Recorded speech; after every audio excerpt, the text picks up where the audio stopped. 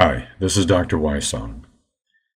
In my Big Questions book, I discussed an archaeological find of a geared computer dating to 205 BC. The shoebox-size device was found in 1901 on a shipwreck in about 150 feet of water off the coast of a Greek island. It has the capacity to calculate the position of the sun, moon, planets, and other astronomical information when past or future dates are entered with a crank. Some 70 intermeshing gears of bronze have been found in the machine. Although my point in the book was to show the astonishing intelligence of people over 2,000 years ago, my point here is to simply bring your attention to the fact that gears mean intelligent design. Nobody would disagree that the Antikythera geared mechanism was caused by intelligence. Here are some stone tools found in Africa and dated to 2 million years. They are also deemed a sure sign of intelligence. Now then, far beyond the Greek machine and the African stones are these gears that are not in just a static machine. Amazingly, they move on their own and are wired to a neural circuit, muscles, brain, optics, and all the other paraphernalia found in living creatures. Billions of components, all interconnected. And this was found in a machine that is millions of years old. That machine is known as an Issus. Here's what it looks like. Here's a video slowed way down of the machine in action.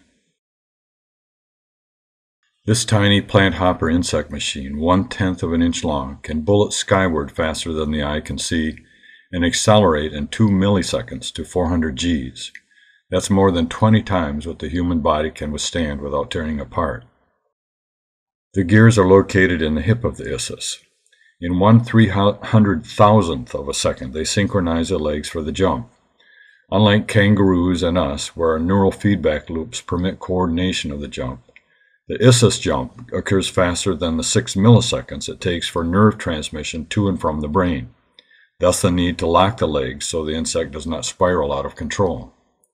It's only in the young molts of the Issus machine that the hip gears are found. In the adult version, another design in its program takes over whereby the gears are gone and the legs locked together by friction as occurs in other jumping insects. Gears as we know them were not invented until the genius of the Swiss mathematician Leonhard Euler in the 18th century. So there must have been intelligent genius that invented the Issus gears millions of years before. Look inside a tiny speck on one of the teeth on one of the Issus gears. This diagram represents a snapshot fraction of what goes on in that speck, biochemical gears within and upon interlinked gear after gear. This biochemistry occurs on a continuous basis in an orderly way in every cell, trillions of complex machine-like interactions at lightning speed every second. Keep in mind that life is not a chart like this with arrows. It's an unimaginably complex broiling blur of biochemical gears that remains only dimly understood. So the perfectly intermeshing Issus gears, visible microscopically, are really just the tip of the iceberg. Every tooth on the gear contains millions of chemical components and has to be precisely matched with its partner gear.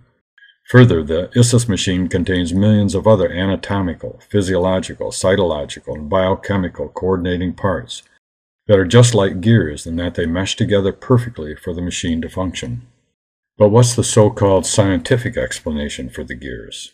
This is the headline from an article about the find in Scientific American, quote, "Working gears evolved in plant hopping insect," end quote.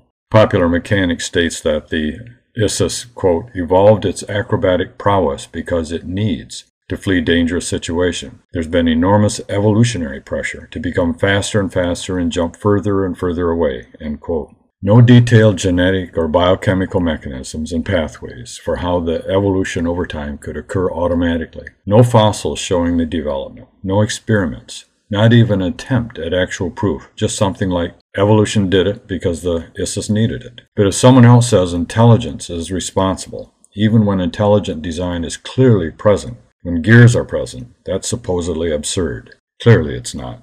For those of you who are now thinking this has religious implications, notice that this conclusion is forced by evidence, experience, and logic. No man-made religion, doctrine, or scripture needed to be invoked. To learn more on this subject, refer to the Big Questions book I mentioned or subscribe to the free Thinking Matters newsletter found here. Thank you for listening.